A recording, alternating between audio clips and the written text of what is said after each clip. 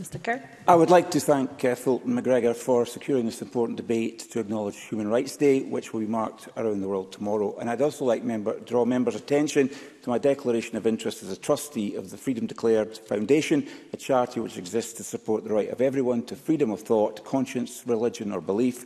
And I draw the Chamber's attention to my membership of the Church of Jesus Christ of Latter-day Saints. And given the history and origins of my church and its earliest adherents, members will understand that freedom to live in peace according to one's beliefs and conscience, devoid of offence toward others, is a matter of deeply felt importance to me.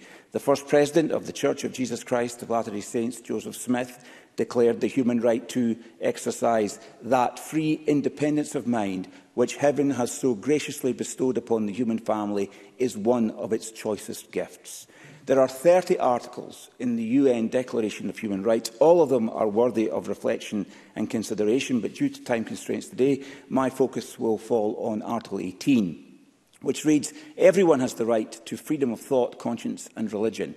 This right includes freedom to change his religion or belief, and freedom either alone or in community with others, and in public or private, to manifest his religion or belief in teaching, practice, worship and observance."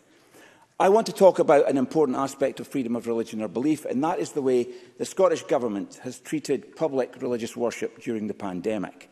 Since my election to this place, I have asked ministers many questions about places of worship, about the differentiated set of restrictions still applied to places of worship compared with other indoor settings, specifically in relation to the wearing of face coverings.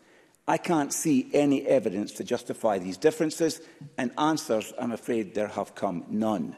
There was also widespread alarm at the Scottish Government's order to close places of worship and what that implied about how ministers perceived the human right of freedom of religion or belief. The Court of Session subsequently ruled against the Scottish Government's ban on public worship. Lord Braid said in his ruling, quote, "It is not clear that the respondents have fully appreciated the importance of Article 9, that's Article 9 of the European Convention on Human Rights. They have admittedly paid lip service to Article 9 by referring to it, but there is no evidence that they have accorded it the importance which such a fundamental right deserves." End of quote. So I ask the Minister, what lessons have been learned by the Scottish Government from this? What steps have been taken or being taken to increase the levels of appreciable religious literacy among ministers and their officials? In the Western world, the growth of aggressive secularism is, in my view, an undisguised attempt to marginalise religion in the public sphere. Only last week we heard about the memo sent by the EU to member states asking them to stop using the word Christmas in the name of inclusivity. This is an absurd statement. Removing the word Christmas excludes Christians who want to talk openly about their faith. We should not regulate what members of the public can and cannot say, and we must allow the expression of faith in the public sphere to flourish. I agree with Bishop John Keenan when he recently said that while freedom of religion or belief is enshrined in law in the UK, it is not always respected by society.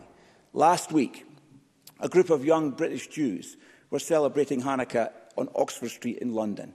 During these celebrations, a group of young men started spitting at them and making Nazi salutes, an appalling anti-Semitic attack. Earlier this year, vandals damaged the Lourdes Cave at the Carfin Grotto in Motherwell. And I listened with interest to the speech by the new Member of Parliament for Airdrie and Shotts, Anand Quasar, in the House of Commons last month. It was a deeply personal speech about Islamophobia, and she listed many shocking incidents, including petrol bombing of her mosque. We don't need to agree with someone to respect them for who they are and what they believe. It is a fundamental human right. Respect. The United Kingdom is rightly seen as a global leader in promoting and defending freedom of religion and belief.